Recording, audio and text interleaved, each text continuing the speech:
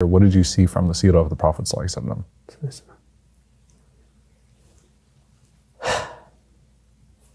8 years old, his name's Zakaria. At the beginning of the war, in the first few days, he had a dream that the war would last 74 days.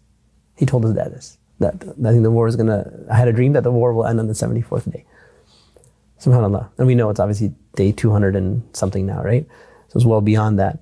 But on the 73rd day of the war, he asked his dad, and he said that, Baba, if I die, when we die, will we be with the Prophet ﷺ? So this is the 8-year-old asking this question. So you see the maturity and then the thought, like, what 8-year-old asked that question, will I be with the Prophet ﷺ? And so, subhanAllah, that was the 73rd day. On the 74th day, inshallah, he's with the Prophet ﷺ. He was martyred. And so the war ended on the 74th day for him. But he had a dream the war would end on the 74th day.